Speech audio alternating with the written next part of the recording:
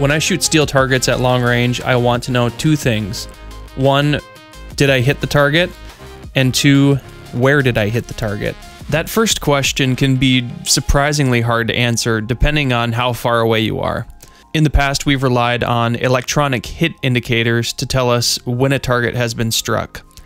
Hit indicators are awesome, but they often fall short in one major area: durability. Especially when you're shooting large cartridges with heavy bullets. In particular, the MagnetoSpeed T1000 mounting strap can actually shatter and fall off if enough force is applied. This becomes a real problem for shooters running ELR cartridges like the 300 Norma Magnum all the way up to 50 BMG. I made it a goal to fix this problem, so I hopped onto CAD and started off with a prototype. Here's the basic issue plaguing hit indicators.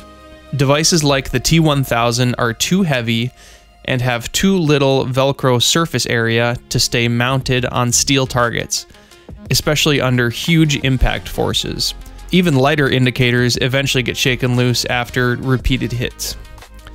My first idea was to build a plastic plate with a large surface area that housed 4 powerful neodymium magnets.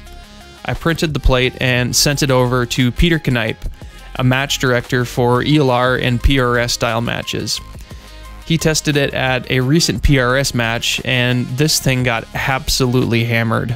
Most shooters were running 6.5 Creedmoor and 308 Winchester, which subjected the prototype to roughly 1,600 foot-pounds of force with every hit. Magnets were literally blowing straight through the 3D printed plastic, but the crazy thing is it stayed attached. This prototype was mounted at 400 yards, so it was taking some serious abuse.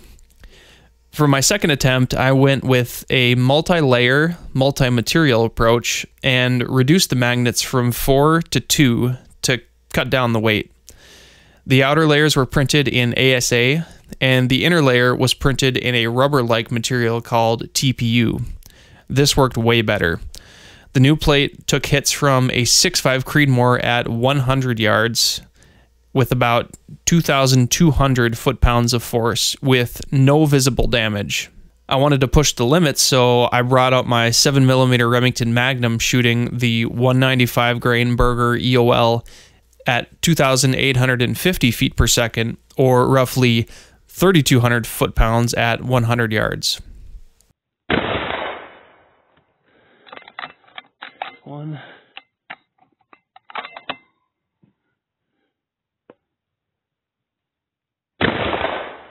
2,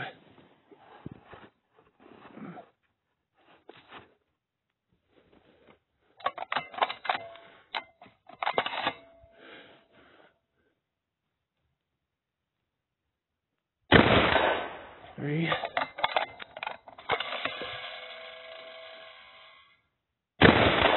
4,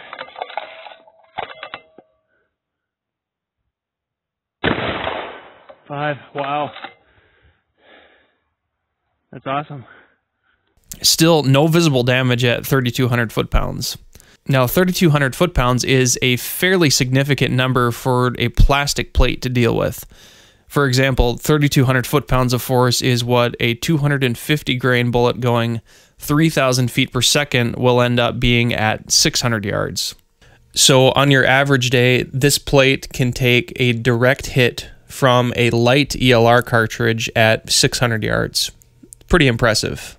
A lot of people doubt that 3D printed plastic can survive any kind of real-world application, and I think this test proves that wrong. But I wanted to go even further.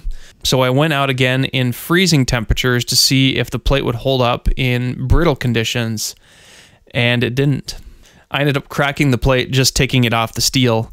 At this point, it was clear I was running into some material limitations with 3D printed plastic.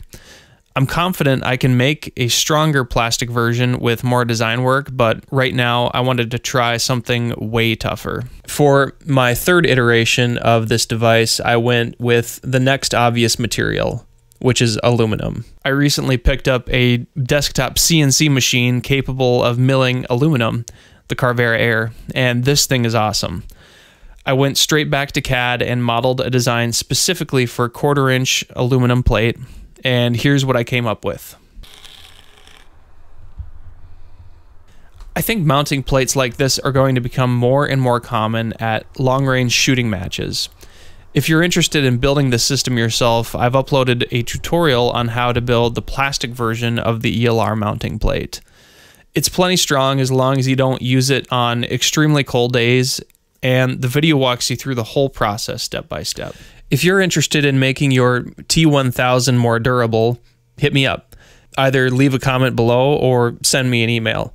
I can either send you a unit or I can show you how to make this unit yourself. I've made 2 different mounting brackets that bolt onto the plate. One for the T1000 and one for the Caldwell flashbang.